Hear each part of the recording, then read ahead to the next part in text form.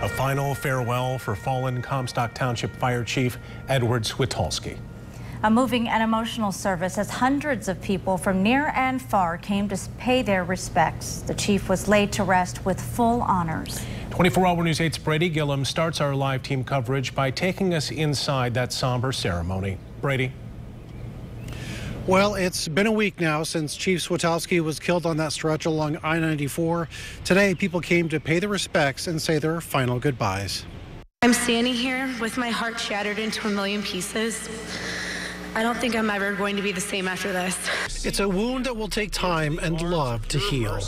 Last week, Chief Switalski was killed when a car lost control and hit him on I-94. Highway calls are a common occurrence, but none of the first responders like them, especially on this particularly dangerous stretch of the highway. Hovenkamp told this story about how he was called to the scene of the crash because a firefighter was down.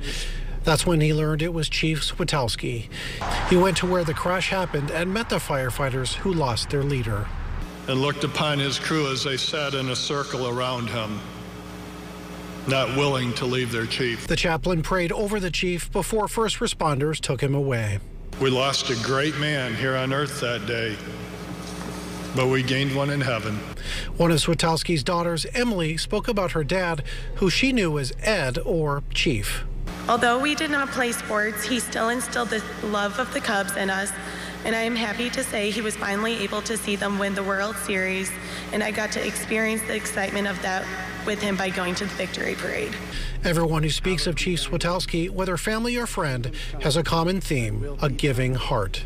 And he constantly cared about others. He was there every step of the way when my Auntie Holly had breast cancer. He was there and donated his kidney when his nephew Christopher needed one.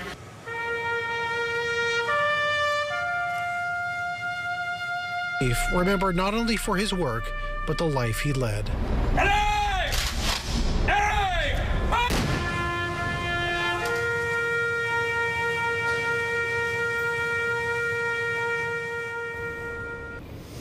Now, it's hard to believe it's been a week since Chief Switalski was killed in that accident. Firefighters have had a week to process it, and I'm told they'll have a long time to grieve that loss.